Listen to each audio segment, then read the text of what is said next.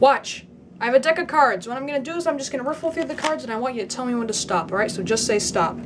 Stop. Right there? Awesome. Alright, that's your card right there. The 6 of spades.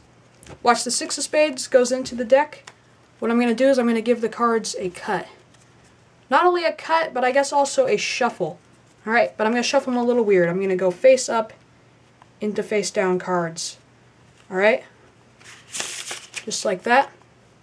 Alright, so that makes a big jumble of cards. That makes back to face to face, whole lot of cards.